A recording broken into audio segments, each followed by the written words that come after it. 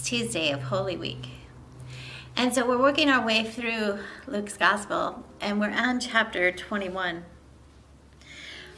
Chapter 21 is not an easy chapter to read.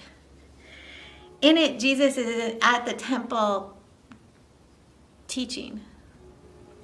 I mean, it begins out with him watching in the treasury as people put in their offerings, and he watches a woman drop in her last 2 cents. And he tells them that she's given more than all the other people that have come in today.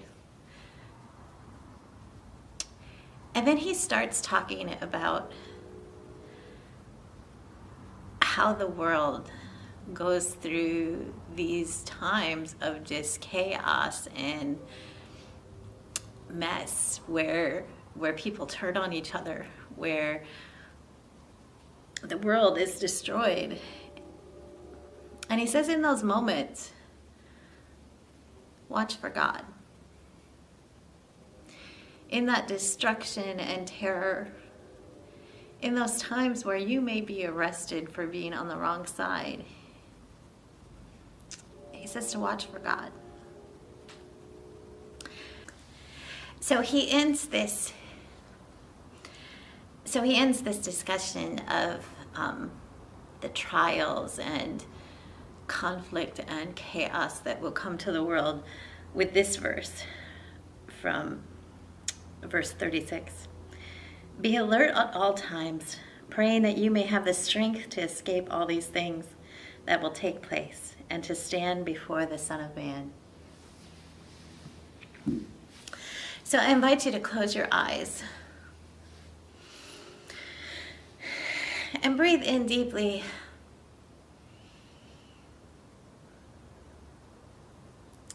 Feel the presence of the Holy surrounding you.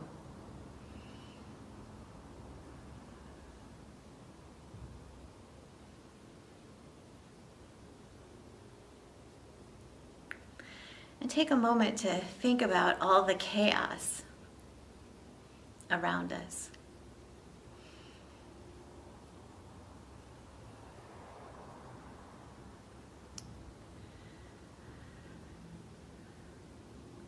Think about the commuters in New York who faced a shooter this morning.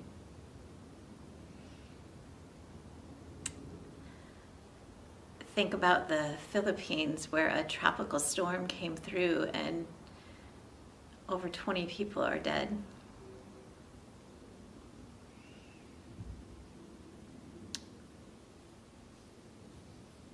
Think about the conflicts in Ukraine, the people who have fled and are fleeing, those who are fighting.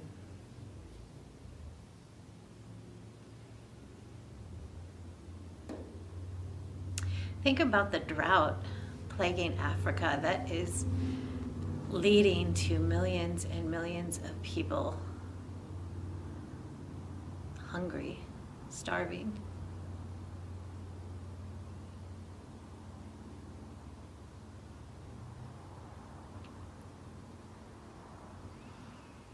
What other places come to mind for you when you think about conflict and chaos in the world?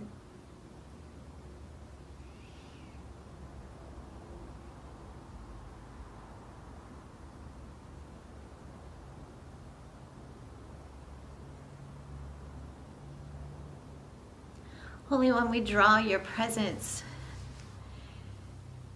into those places that are full of conflict and violence and chaos. Be present with the people in the midst, whether it's destructive storms, whether it's violent gunmen, whether it's war or famine. Be in the midst of your people. Surround them with your comfort, Surround them with your love. And always when we think about those places, those moments of tragedy and violence and chaos, we ask you to be with those who rush in to help.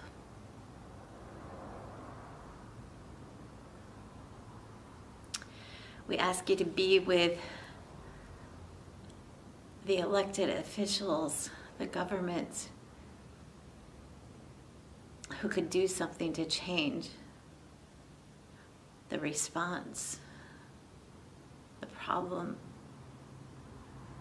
We ask you to bring into their presence people who encourage them to see a different way, your way. And Holy One, we remember that Jesus, at the end of each day of teaching and preaching, went out to the garden, to the Mount of Olives, to rest, to pray.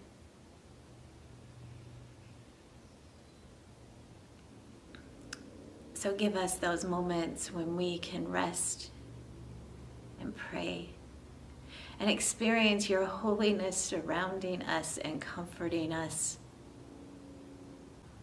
As we pray together that prayer your Son taught us, speaking in the words that we first learned it in, from Latin and Samoan, Tagalog, Japanese. We say these words that comfort and challenge us. Our Father, who art in heaven, hallowed be thy name.